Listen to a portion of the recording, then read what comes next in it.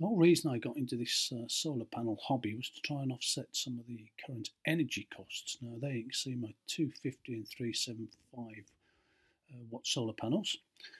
The 375 is fed into this 500 watt grid tie inverter, and the 250 watt panel is dealt with by this 300 watt grid tie.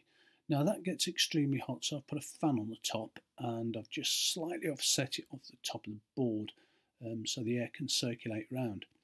Now the fan itself is running 24/7 and it's fed by this charge controller, which is just connected to a lead acid battery. And I don't really worry too much. These wires underneath, they're dead, they need removing. It's for an old project. Now, when I need energy in the house, I run an extension cord connected to the Victron 500, and that does me good.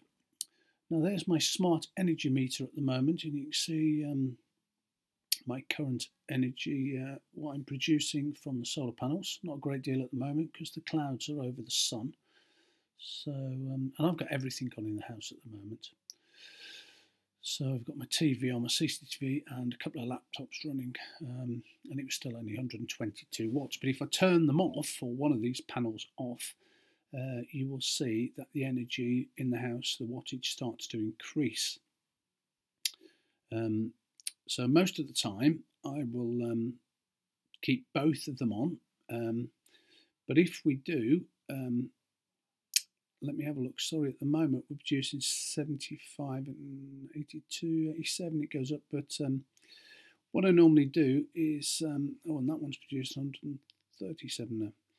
And the wattage has come right down to 26. The sun's obviously come outside, and it's dropping even more.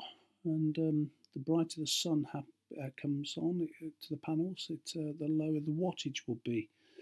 So in a moment you will see it drop to 0, which is there we go, which is actually what I want to achieve, as close to that or 0 throughout the whole day.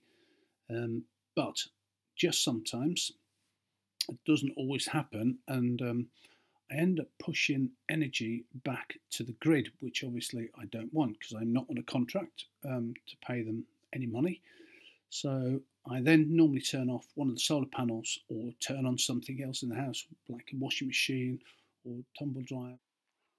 Now, I'm not too sure whether my smart meter knows the difference between consumption or production.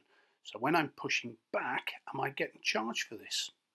Comments would be greatly appreciated if anyone knows.